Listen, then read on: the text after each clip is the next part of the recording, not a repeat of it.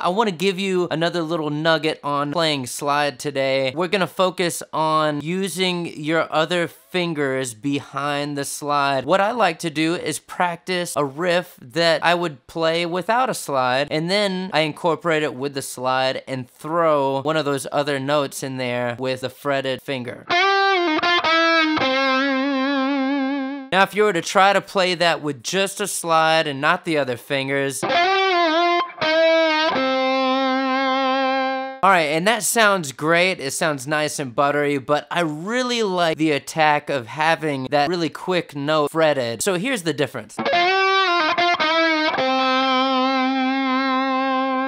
That's my tip for you for today. If you like this and you want to check out the channel, go ahead and hit the subscribe button down below. Go ahead and like this, and I would love to see you in our community over there at Tone Clips, and I'll see you next time. Peace.